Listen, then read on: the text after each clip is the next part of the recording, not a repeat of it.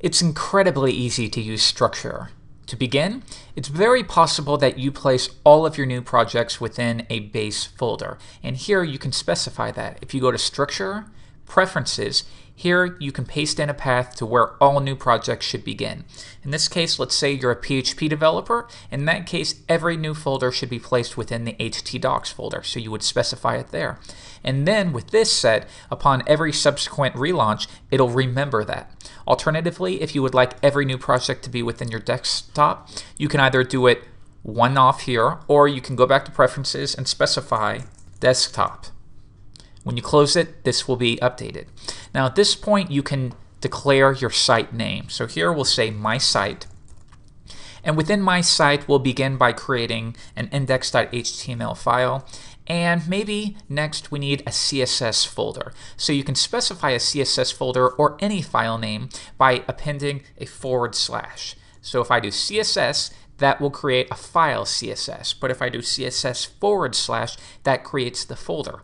So at this point, I can either continue on and write style.css, or I can leave it at that, and then at this point, do it like this. Now note that to declare the previous path, you use a / at the beginning. So CSS /, and then here we're saying, go back to that CSS folder and now create a new file. But as I said, you could still do it like this if you wish.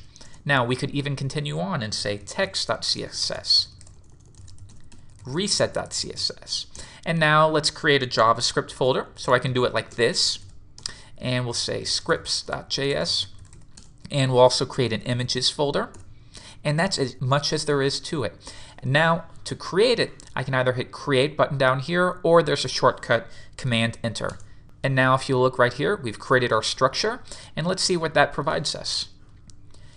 You'll see we have our index.html. We created a CSS folder, and there's our 3 files that we created. And then we created a JS folder, and that contains our file right there.